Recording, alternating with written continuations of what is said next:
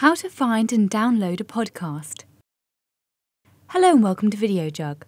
Whether you're into football or flower arranging, Harry Potter or Harley Davidsons, someone out there shares your passion and probably makes a podcast just for you. Downloading podcasts from the internet is easy to do, and this video will show you how. Step 1. You will need an internet connection, an MP3 player, a USB cable. Step 2. Find a podcast. If you don't know a specific podcast you'd like to download, you'll need to go to a podcast search engine. The most popular is iTunes, but despite the name, you don't have to have an iPod and use iTunes to download a podcast. Once you're on the podcast search engine, put in the keyword you're looking for. A list of podcasts that feature your chosen keyword in their description will display on the screen, usually with a brief synopsis of each podcast to help you choose. Step 3.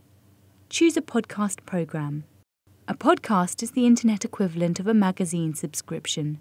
By subscribing to a podcast, each new episode will be automatically delivered to your computer when it's available. To subscribe, you'll need to download a podcast aggregator program to your computer, which will collect new episodes into one place at the touch of a button. These can be found for free on the internet, such as Podnova, or in some cases are built into programs you already have, such as iTunes. Step 4.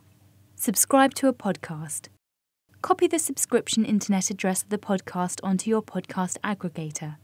The subscription link will either be marked by the logo of your podcast aggregator, which when clicked will automatically subscribe you, or will be available to copy and paste into your aggregator manually.